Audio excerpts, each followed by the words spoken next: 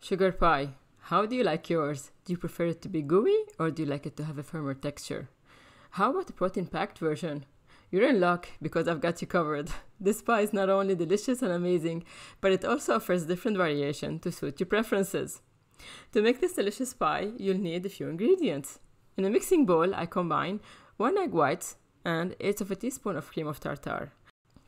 I whisk these ingredients together until they form stiff peaks, creating a light and fluffy base for the pie. Next, add 1 tablespoon of sweetener to the mixture and gently mix on low speed until thoroughly incorporated.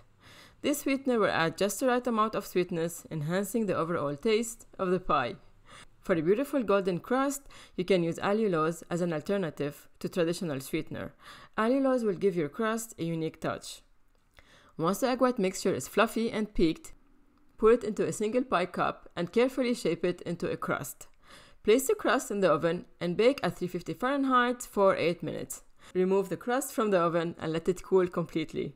It's important to notice that once the pie is out of the oven, it will start to deflate slightly, which is completely normal and what is needed. Moving on to the filling, here's what I do. In my bowl, I combine 2 egg whites, 1/4 cup of sweetener, 1/4 cup of protein powder, and 1/2 teaspoon of vanilla extract. I make sure to mix them thoroughly until they're well combined. If you want to achieve that signature golden hue and caramelized filling, you can use allulose as your sweetener. Additionally, if you prefer a firmer texture for your pie, the protein powder will help achieve that. The protein powder that I use is whey powder, but guys, by no means am I a protein powder expert, so please use whichever makes sense for you guys. However, if you're more inclined towards a gooey consistency, you can opt to replace the protein powder with yogurt.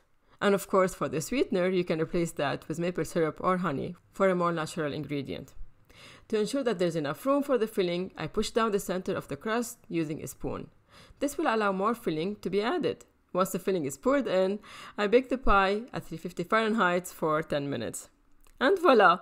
There you have it, a mouth-watering and delectable dessert that's absolutely ready to be savored and enjoyed to the fullest. So treat yourself to this irresistible sweet treat that will surely satisfy your cravings. And wait for it, leave you wanting more. I really hope you give this recipe a try, and if you do, please let me know how you like it. Happy baking!